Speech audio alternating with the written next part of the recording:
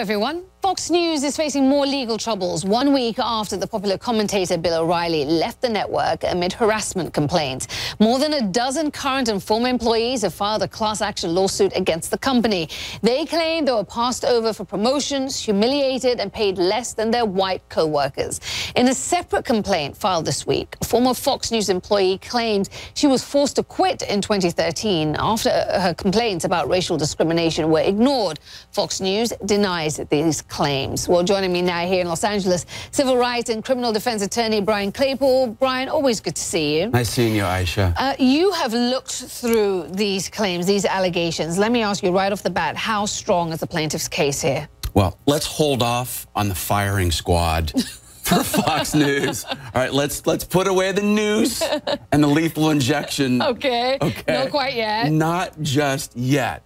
Proving racial discrimination and harassment is a daunting task. I've had cases like this, and the devil is in the detail on these cases. And what I mean by that is these employees have to prove a couple things.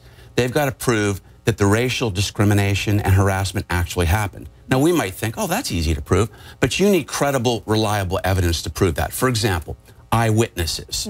You need emails. You might need text messages if you have those, some kind of audio recording to prove that. Otherwise, it's the employee's word versus the employer's word. I always advise my clients, if you're going to report something to the Human Resources Department, take a witness with you. Then they've got to prove that they reported this to Human Resources and that Human Resources didn't do a legitimate investigation. So let me ask you this. Now we have Kelly Wright getting involved. Kelly Wright was an anchor correspondent on Fox News.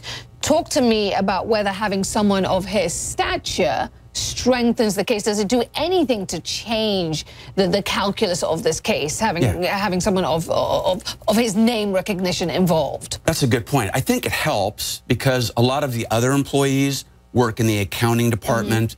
They're more working in administrative jobs as opposed to being news anchors. So I think that helps on one hand, but on the other hand, he wasn't let go. He wasn't. I don't think he's arguing that he was passed up for any kind of promotion. No, he's saying he was insulted, and he's saying that Bill O'Reilly didn't have him on his show. He was insulted by Bill O'Reilly. Told to sing the national anthem rather than actually. But then you get into another issue that you've got to prove. You've got another element you've got to prove in this case. Then you have to prove damages. How have these employees been damages? Normally, Aisha, in wrongful termination cases, employment cases, an employee is actually fired. Most of these employees have not been fired. They are still working at Fox News. They're still garnering a salary. I want to put up a statement that was made by some of the attorneys representing some of the plaintiffs here, by Douglas H. Wigdor and Gene M. Christensen, the plaintiffs' lawyers. They said, when it comes to racial discrimination, 21st Century Fox has been operating as if it should be called 18th Century Fox. We sincerely hope the filing of this race class action wakes 21st Century Fox from its slumbers, and it inspires the company to take a conciliatory and appropriate approach to remedy its wrongs.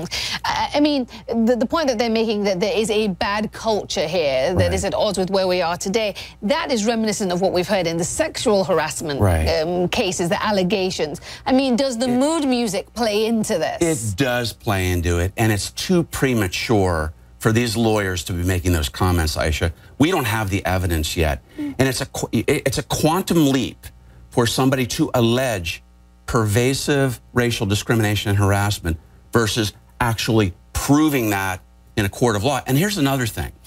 Judith Slater was the comptroller at Fox News. She's the target. They're saying, hey, we reported her to Human Resources. But does that prove that this is a cultural problem at Fox News? Let me pick up on that. Judith Slater, who was named in one of these complaints, has been fired by Fox. She was let go of in February.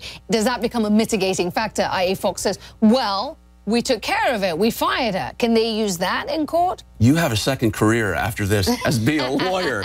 Fantastic question. That's a double-edged sword.